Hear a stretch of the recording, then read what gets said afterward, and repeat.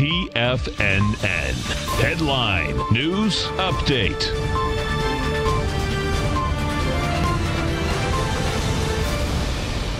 Good afternoon, everybody. I'm Tommy O'Brien coming to you live from TFNN, 12 noon Eastern time on Friday, middle of the trading day. And we got markets right around flat territory off of the highs.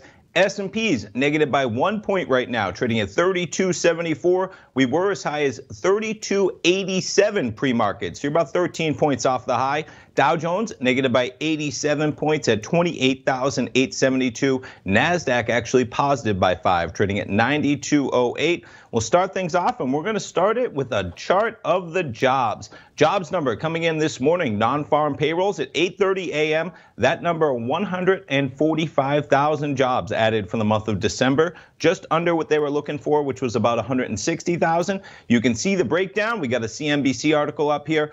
The biggest sector, retail. Underneath that, leisure and hospitality, education and health, construction coming in at 20,000. And from there, the negatives, mining, minus 9,000, transportation, minus 10, manufacturing, minus 12. The headline there, though, 145,000 jobs and the unemployment rate, 3.5%. Jumping over to the charts, we'll start it off with the Dow. The Dow, the laggard of the major indices, Dow currently minus 86 points. Looking at the futures market, 28,832. We were actually above 29,000 overnight. NASDAQ 100 currently trading at 9,012. We're about 40 points off the high we had earlier in the session.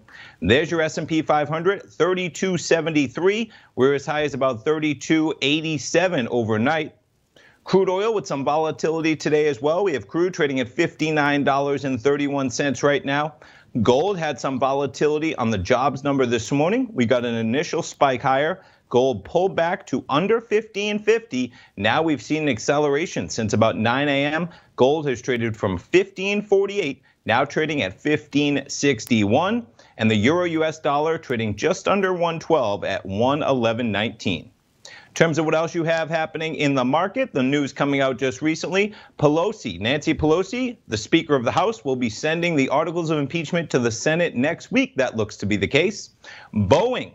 More emails emerging that do not shine a positive light on Boeing. And jumping over to see how those shares are trading this afternoon, I should say, as it is 12 noon.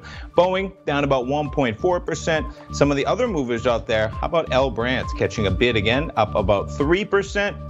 And Restoration Hardware pulling back a bit. Stay tuned, folks. We got to replay this hour, but we have Steve Rhodes live at 1, Dave White live at 2, Tom O'Brien live at 3. We'll be right back.